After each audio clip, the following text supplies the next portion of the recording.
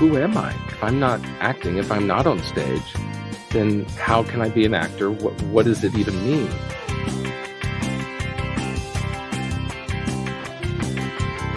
These kind of roles allow us to kind of bring out a naughty part of ourselves.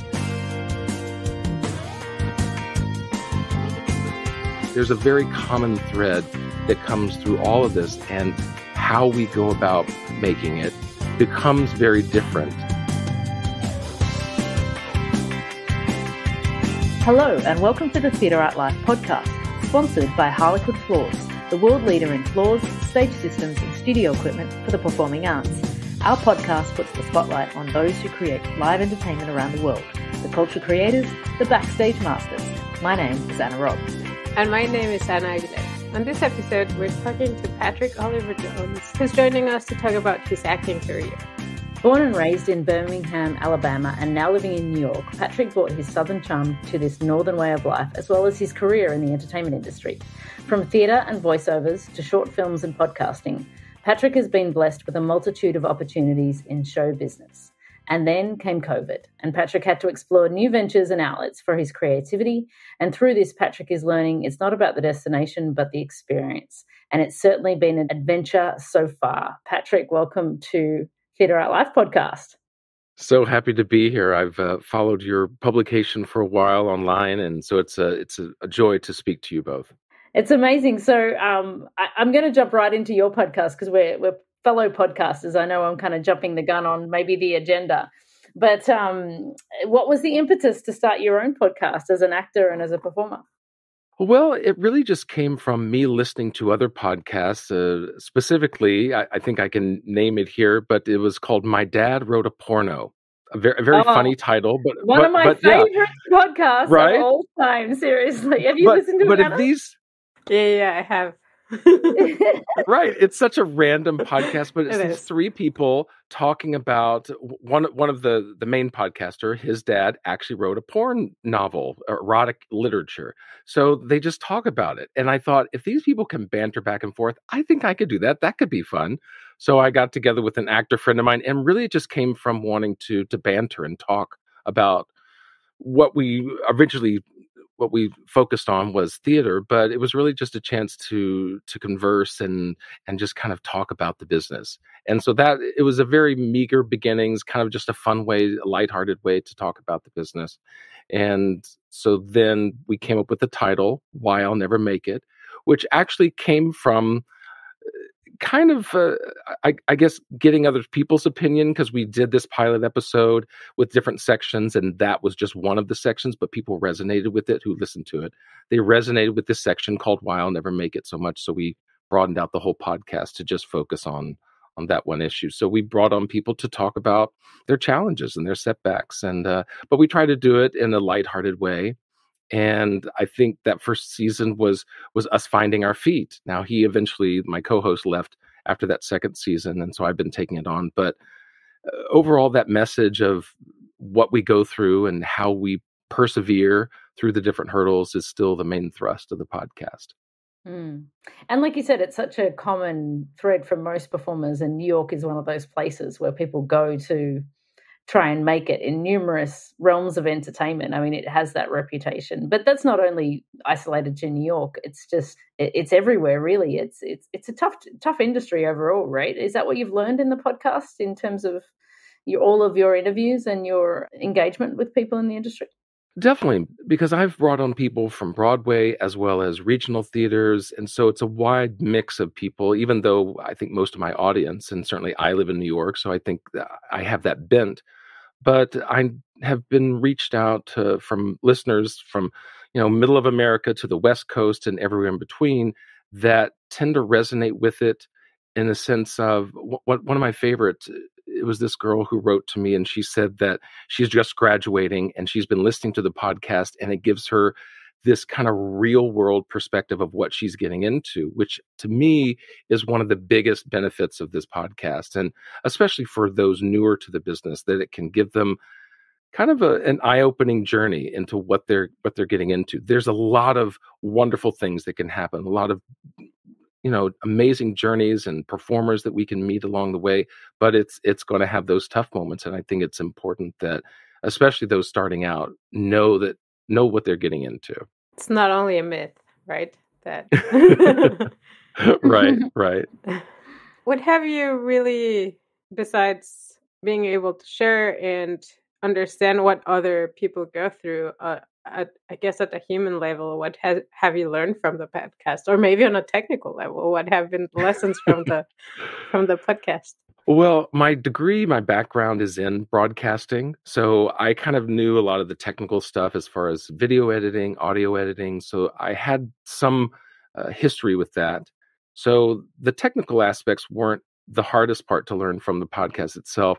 It really came down to, and I think this is what producers go through. It's getting butts in the seats, or for podcasting, getting people's earbuds in, actually finding listeners. And that, I think, is really one of the hardest things when it comes to producing a podcast, is reaching out, getting those listeners, and just being known.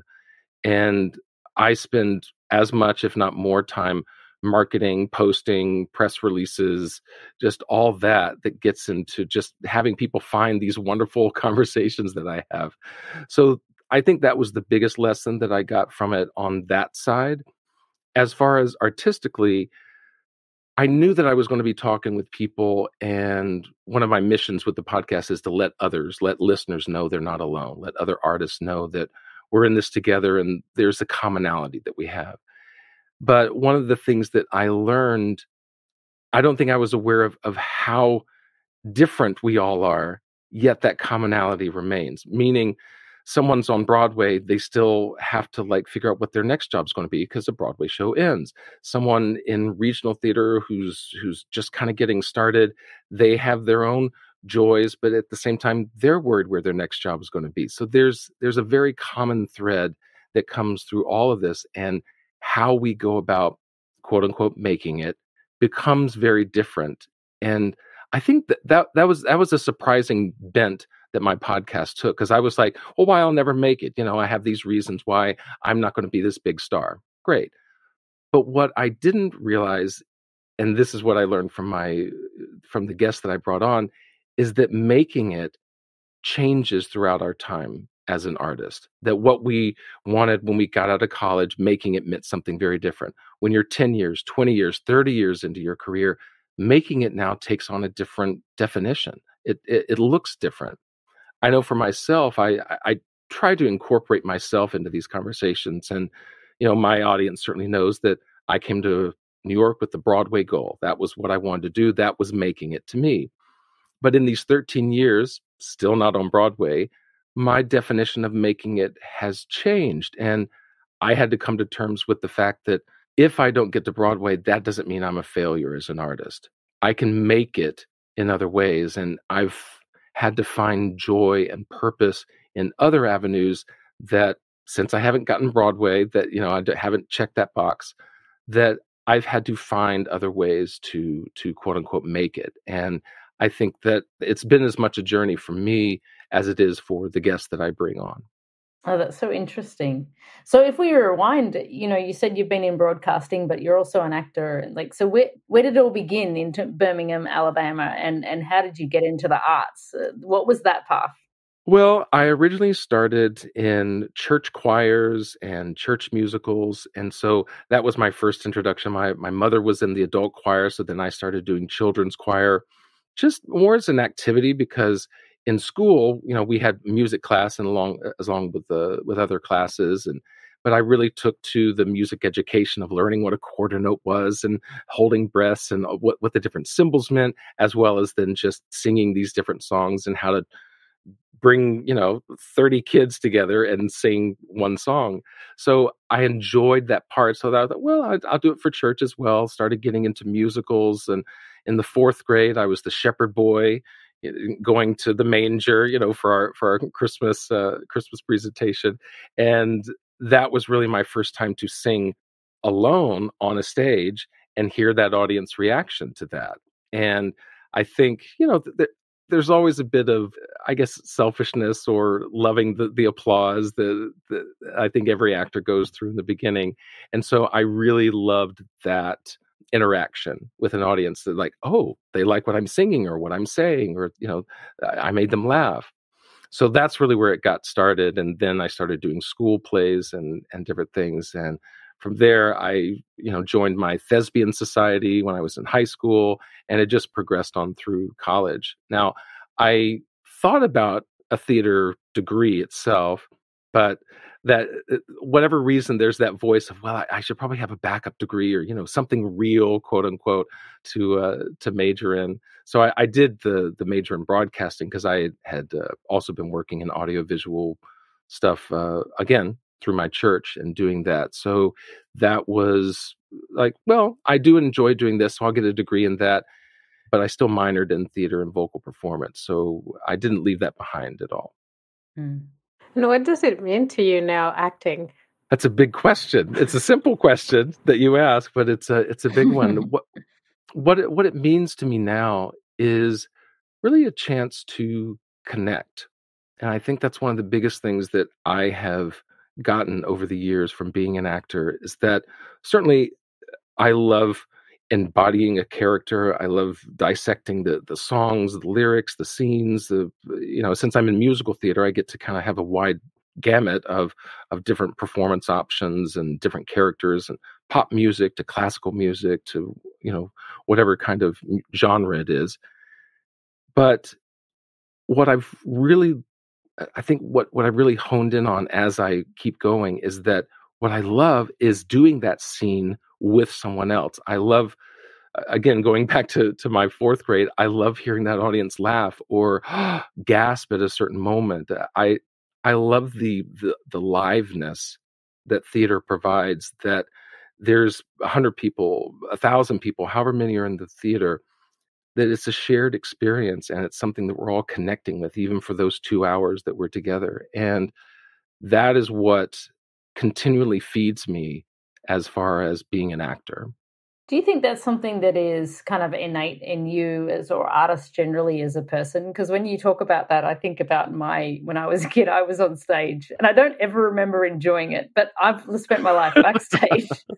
And I think I went on stage because I didn't know that there was a whole backstage world that existed, right? So it kind of fascinates me that you like that and you enjoy that. Do you think that's innate, or is that something like, is that just a different personality? I wonder your thoughts on that, because I know for me, I don't remember it ever being a pleasant experience. Well, it is interesting because there is that nervousness. I remember, going back to that fourth grade performance when I was the shepherd boy.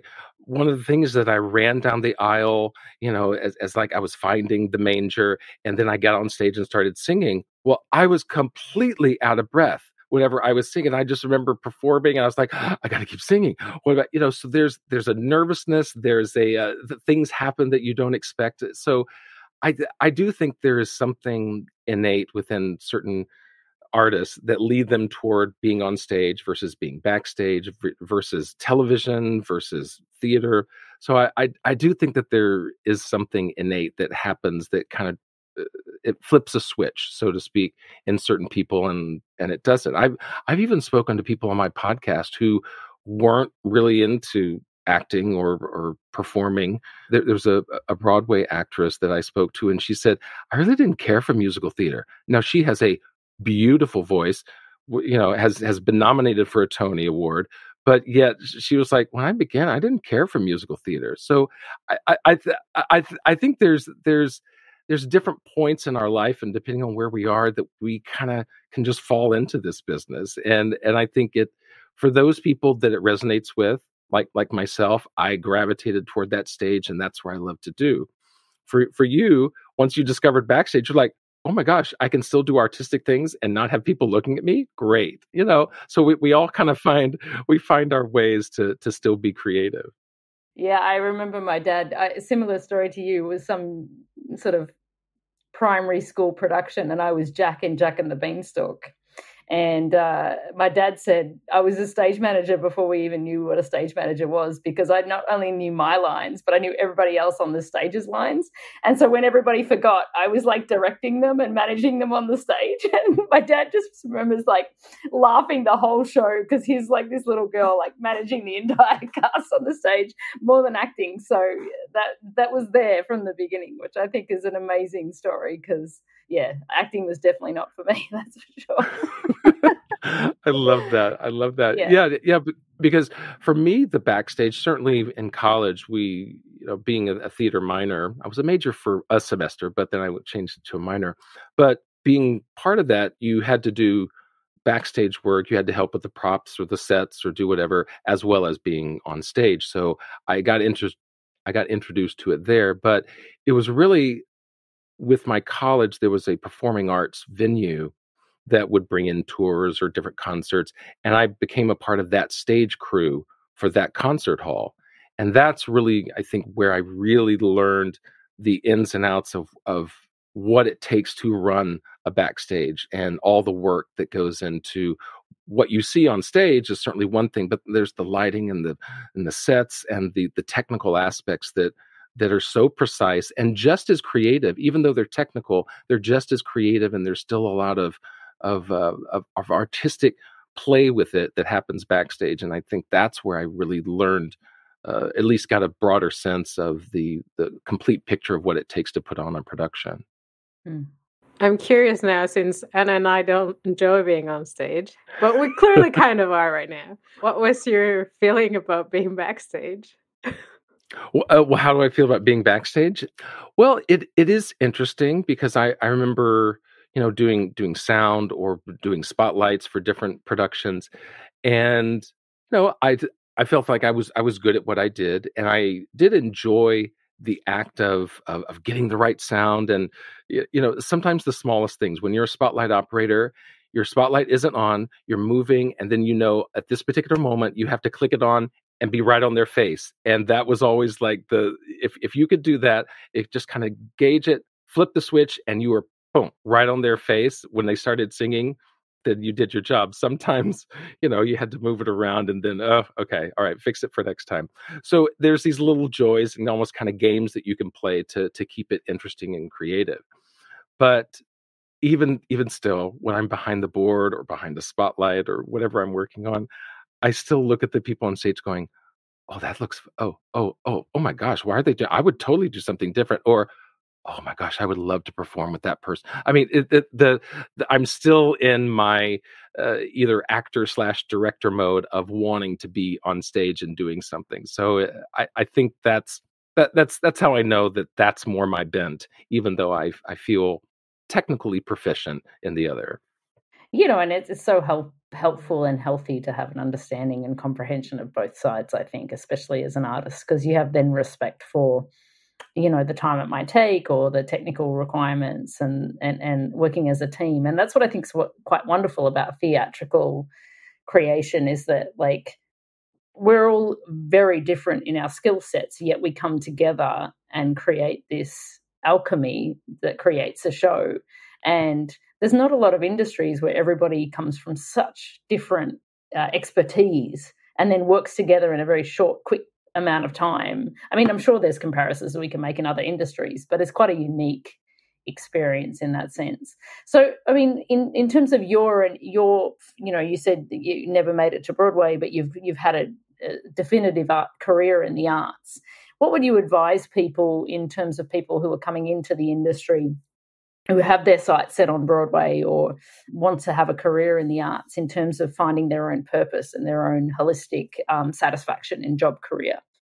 Well, one of the things that, again, we were talking about lessons I've learned from the podcast, and in speaking with the guests that I brought on, one of the biggest distinctions that I have been shown is that there's a difference between having a goal and having a purpose. And while goals can help fulfill our purpose, they are not the purpose in and of themselves. For example, my goal of Broadway, it's a wonderful goal. And I think that there are a lot of people who come to New York with that goal. But as I've been here, as I've come to learn, that ultimately isn't my purpose as an actor. It is merely one facet of what I hope to do. But my purpose as an actor is to, again, going back to that connection, both with artists on stage or backstage, with the audience, connecting with the character and imbibing it with as much personality and depth as I can. So there's these other purposes that I have as an artist aren't that have nothing to do with Broadway. And so I think if I could impart that to people starting out, that your journey will change and recognize and go for goal. I think it is important to have those goals. So I'm not certainly not dismissing that and saying that they're not relevant or important. It is important to have those goals because you need to have markers along the way and kind of these anchor points that I'm shooting for something, I'm pushing forward in this direction, but don't let it be so singularly focused that you lose sight of the other things that are going to happen along your journey. And I think if you can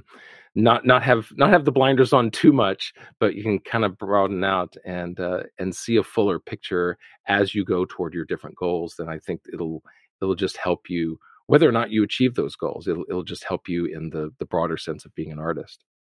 And now a moment for our sponsor. The Theatre Art Life podcast is proud to be sponsored by Harlequin.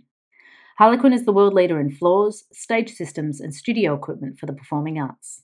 Established in the UK over 40 years ago, Harlequin is the preferred performance floor for the world's most prestigious dance and performing arts companies, theatres, and schools, from the Royal Opera House to the Bolshoi Theatre, the New York City Ballet to the Royal New Zealand Ballet. Harlequin's experience and reputation are founded on the development, manufacture, and supply of a range of high-quality sprung and vinyl floors specifically designed for dance and the performing arts. Backed by an engineering team and independent research, Harlequin also designs, builds, and refurbishes stages, working with stage engineers and theatre consultants in leading venues across the world. Harlequin is the global leader in its field with offices in Europe, the Americas, and Asia Pacific. Find out more at harlequinfloors.com, HARLEQUIN floors.com. It's a tough work on self-knowing or getting to know yourself and what really. And so I guess that helped you define what success meant to you and adapt it through time. Yeah.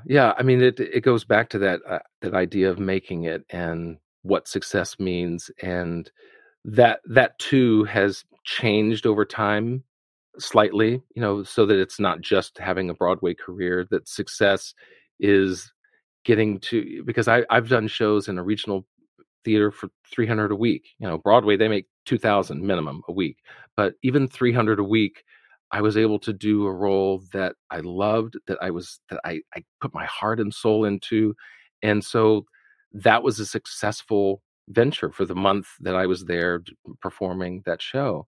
And so success, I think, as long as and I think we as artists have a slightly better grasp at this maybe than some 9-to-5 office jobs, because the corporate ladder is so well defined that you can see either you're progressing or you're not. You're either getting promoted or you're staying stuck.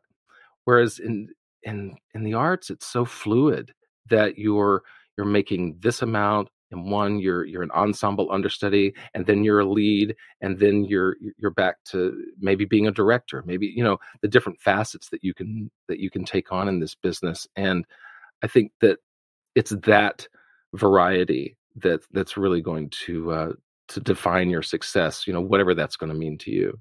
And you're going to have to be happy with bouncing from that level of notoriety, I guess, right? If you're going to go from the ensemble to a lead, then back to the ensemble, like that's a creative life, really, isn't it?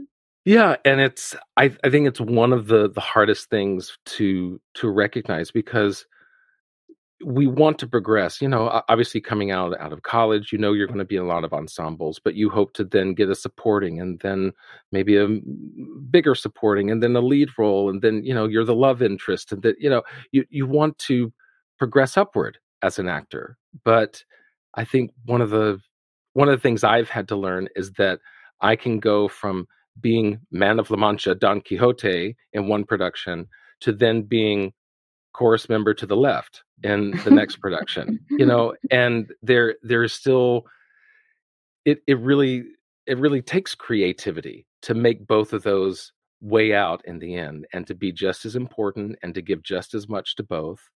And I think that it is difficult because I know that I've been down on myself. I've been down on a production because, well, they're not realizing how good I am, or I could be doing so much better.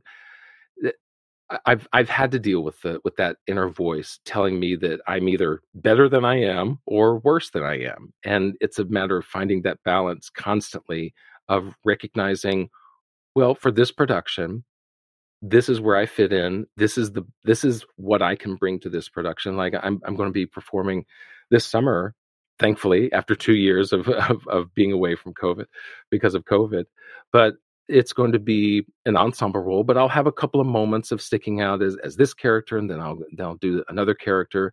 And yes, it would be great to have a lead role, but I know that I can fulfill these particular characters, these smaller roles, in a way that the other people who auditioned didn't. And so there's still a satisfaction that can come because we're constantly being chosen and not chosen. But when you are chosen to be on stage, it's something to be grateful for and relish and really just give your all to.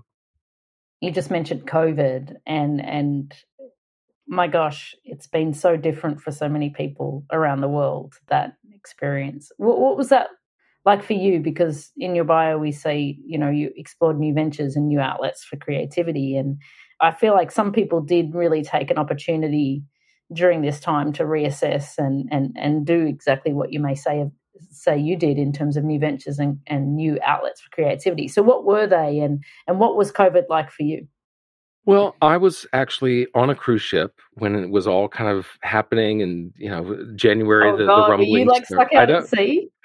But here's the thing. Here's the thing. Like on that ship, like our ship never got COVID, so we were hearing the horror stories of other cruise ships that were getting it, but we were safe, fortunately for us. But we heard the stories January, February, and then at the beginning of March, it was starting to ramp up, and we're like, oh gosh, what's going to happen? And we weren't really sure. And then the week that Broadway shut down is also the week that we found out through CNN, not from our management, but from CNN, that our cruise ship was going to be closing down, right? And so we ported in Los Angeles, and I got to go home. And it was about I want to say it was 2 or 3 weeks early. So the contract that we had, it ended about 2 or 3 weeks early because of COVID, because of the shutdown.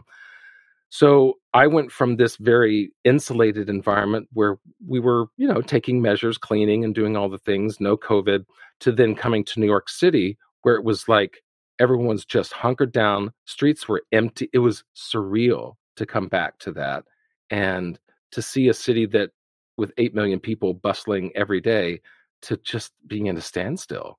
And it was really strange. And yeah, so for that summer, I was just in my apartment. I think I went out a couple of times to maybe just go to the store to buy this or buy that, but otherwise didn't do anything.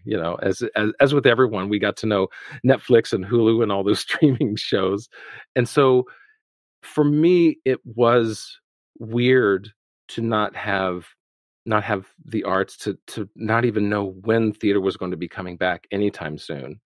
And I had to kind of figure out, well, who am I? If I'm not acting, if I'm not on stage, then how can I be an actor? What does it even mean? And fortunately, I'd started the podcast in 2017, and so I kind of saw the podcast now as my stage, and it took on a new life, a new personality, and also, again, going back to that, a new purpose, because it was my one way to produce. I branched out because before I was just doing audio, but then I wanted to incorporate video. So now I'm doing that and trying to produce different things. And I started doing bonus episodes and writing more blogs. So it was kind of this broad spectrum of like, well, let me just go 100%, 110% into this podcast and see the different ways that it can branch out. And television started to come back toward that fall and winter of 2020. So I did a couple of shows then, but theater was still gone from me until, as I said, until this summer. And I started auditioning last fall, but for whatever reason, it just wasn't happening. So that seeing on social media Broadway's back, and all friends of mine or people that I follow, hey, I'm back in rehearsal, and they have their picture of the binder, hey, look, I'm in a show. And so it was tough to see theater coming back, but I wasn't coming back. I was still I was still where I was, and it was really hard to see this profession, this creativity that I love so much.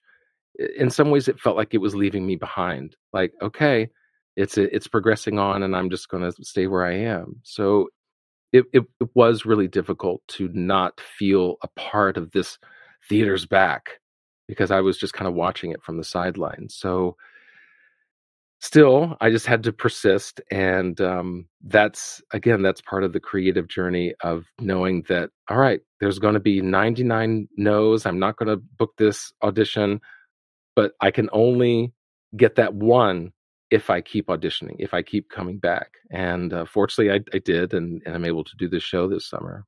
Mm.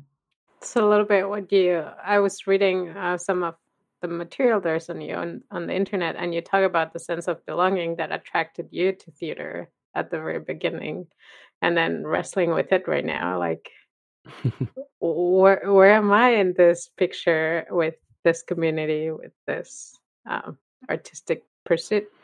Yeah, it has been a little lonely because I don't have that connection. And certainly in the very beginning of COVID, we were all isolating ourselves for medical reasons, but also artistically we had to. We weren't able to produce the things that we were doing before. And so there has been a loneliness over the past couple of years that I didn't feel before. Because even though, because before, auditioning is really the job of an actor. That's what we do, most days of the week. And then, voila, we get cast, and then we're gone for a couple of months. But then we come back to it, and we go through the whole process again. And to not have that progression, to not have all the auditions that I had before, to not have this outlet, it was, yeah, there was a part of me that was just not being fed at all. That was just, I was certainly feeding my body a lot, and I gained 20 pounds during COVID. So so there was that part that I was overindulging in, and I'm sure psychologically, I'm sure a psychologist would read into, well, you weren't feeding your soul, so you fed your belly. Great. But but as theater started to come back, I even realized that the auditioning there wasn't a spark there. There wasn't a drive to, oh, good, I can audition for this show. Oh, like when it came back in that sense of auditioning, I was hesitant. And I'm still trying to kind of parse through what exactly that means. Does that mean that maybe acting is going to diminish and I'll pick up another creative outlet? I'm not sure, but it's certainly something that I'm working through as far as why auditioning doesn't hold the spark that it used to for me. And in one little way, I think it's because, again, this goes back to that goal versus purpose. I think for so long I had the goals, and so I knew how to audition. I knew that to do this. Oh, great! Now I'm getting this resume or this credit on my resume. Now I'm doing. I saw the progression. I saw getting closer to my goals. And then once all that's stripped away and I can't go for those goals, then all I'm left is that purpose. And I think I hadn't nurtured that enough to know really what it was. And I think that COVID was a wake-up call to really figure out what that purpose is.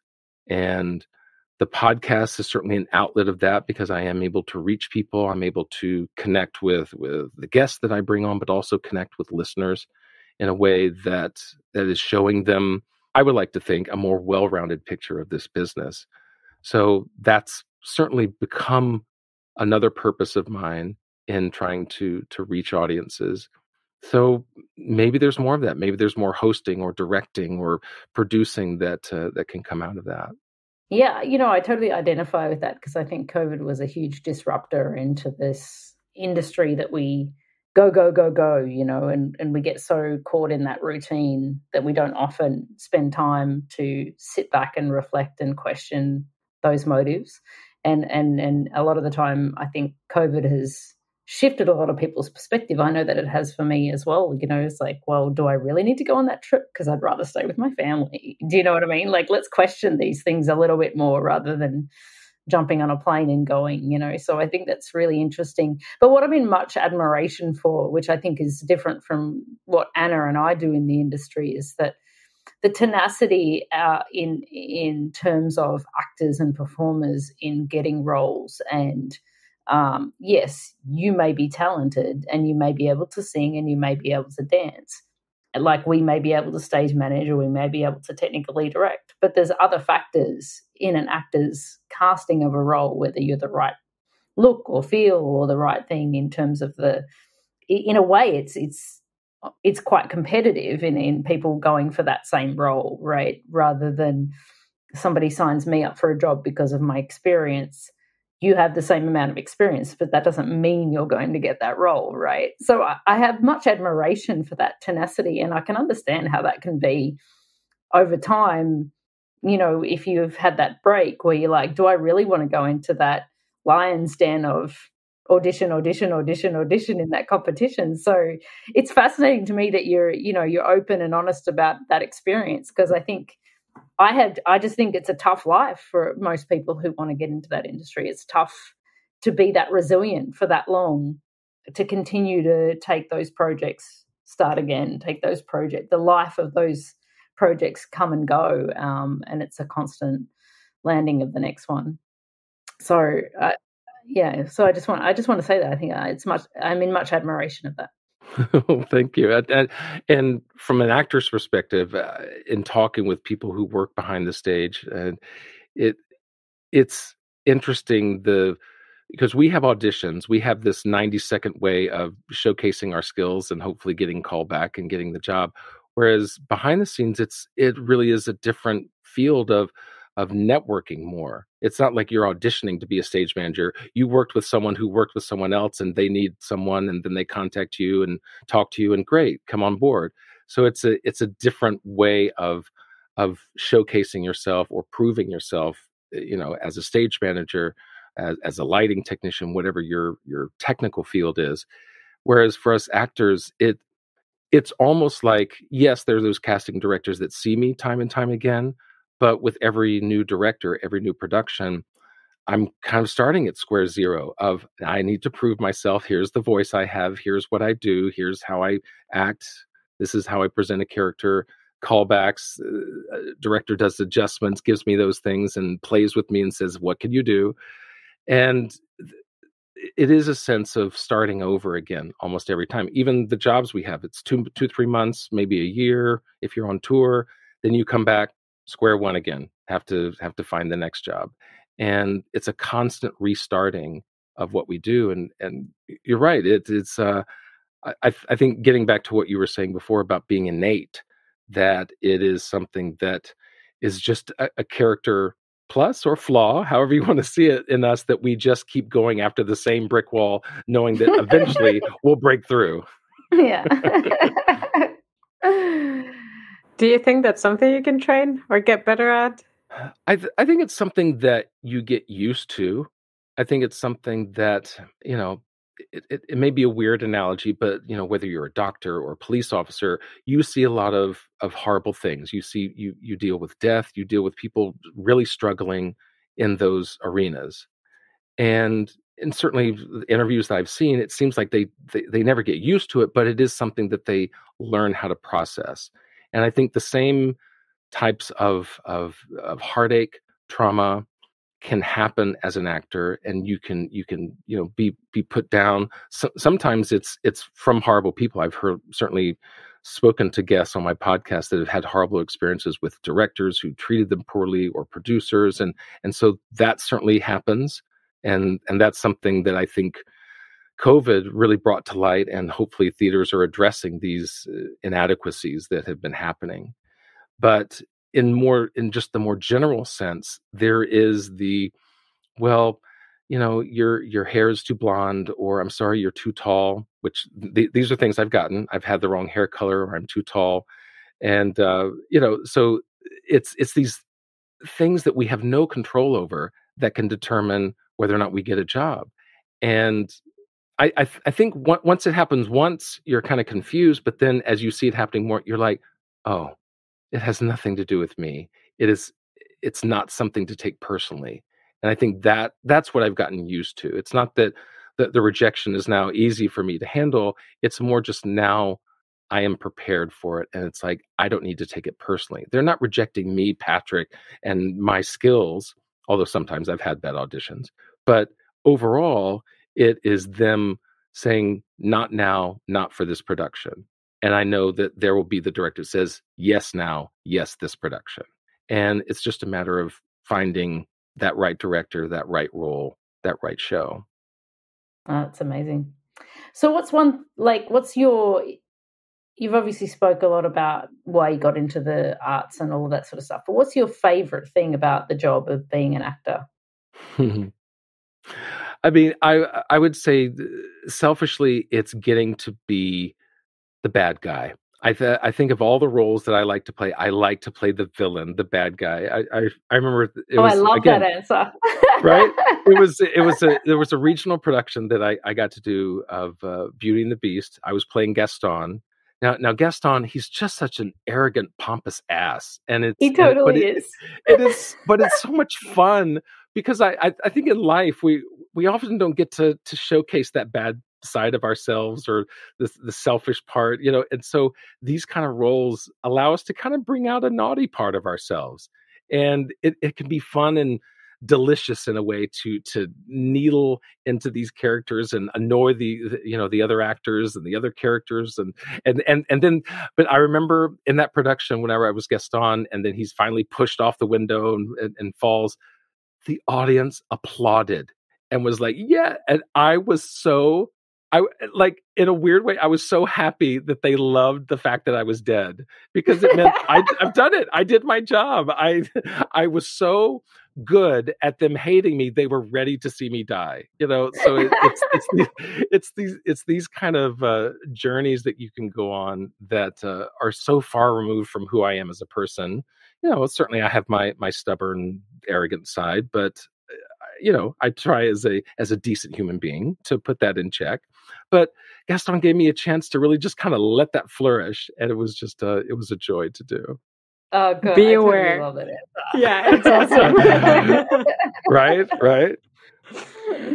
So, what would be one thing that you'd change about either the industry or your job?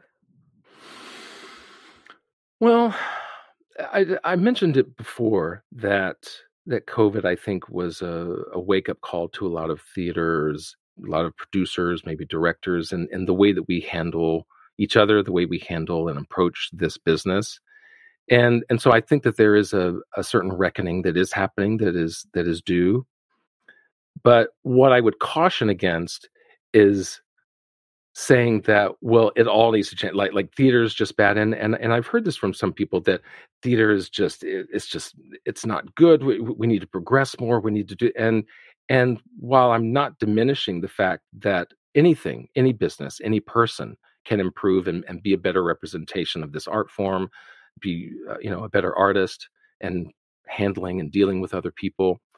At the same time, theater has always been for this bastion of creativity and acceptance that people have found nowhere else, whether it's because of your skin color, because of your sexuality, because of your upbringing. There are these different things, and I talk to these guests all the time from various backgrounds and how they found a home in theater because there was an acceptance there. And I think that is the core of what theater is and what it can be. There's an acceptance, and no matter where you come from, you can still be a part of this community, this family of theater.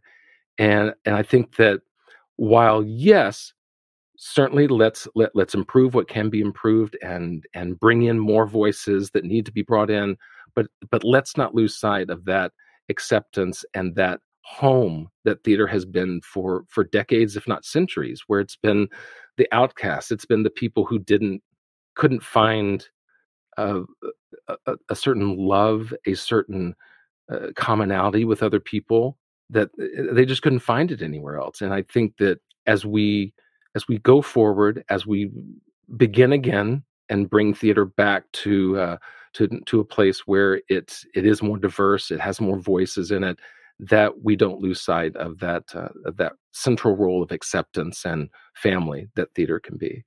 That's a wonderful answer. I totally concur with that. So, Patrick, if people were wanting to make contact with you, your website, your podcast, do you want to give a little bit of a plug about how people could find you? Yeah, so the podcast, Why I'll Never Make It, is really available on most any platform. So you can look for it, you can search for it in there. There's also the website, whyillnevermakeit.com, where you can see past episodes, and also there's some links to different podcast apps there. For myself, I have my own website as well, Poe Jones. Those are my initials, Pojones. So Pajones, as it is in Spanish. So, but yeah, pojones.com is how people can find me and keep track of what I'm up to. Awesome. Thank you very much for joining us today. That was amazing, Patrick. Yeah, a pleasure to talk to you both. Thank you for having me. Theater at Life is a global media site for entertainment. Memberships start at only $38 per year.